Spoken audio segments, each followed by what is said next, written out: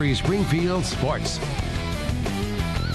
What's happening, everybody? First up on the order tonight, we're going to talk about some UMass football because the Minutemen are off to a 2-0 start with both wins falling under the storyline that it doesn't have to be pretty and a win is still a win. Now, in their opener against Albany, they fell behind early but then came back to win, and then they went to Holy Cross, and I'll tell you what, it was a barn burner, and surprisingly, it came down to a last-second field goal. I spent some time talking to their place kicker. His name is Armando Cuco, and he shares about what it's like when it all comes down to you. Yes, I would say it's like a gratifying experience. It's something you tend to enjoy and look forward to as a kicker.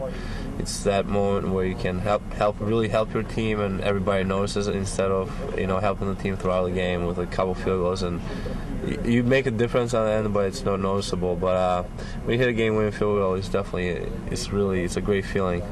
Hopefully Cuco won't have to make the clutch kick this weekend as UMass tries to go 3-0 on the road at James Madison. Kickoff is at 3 p.m. and highlights can be found right here on CBS 3 Springfield.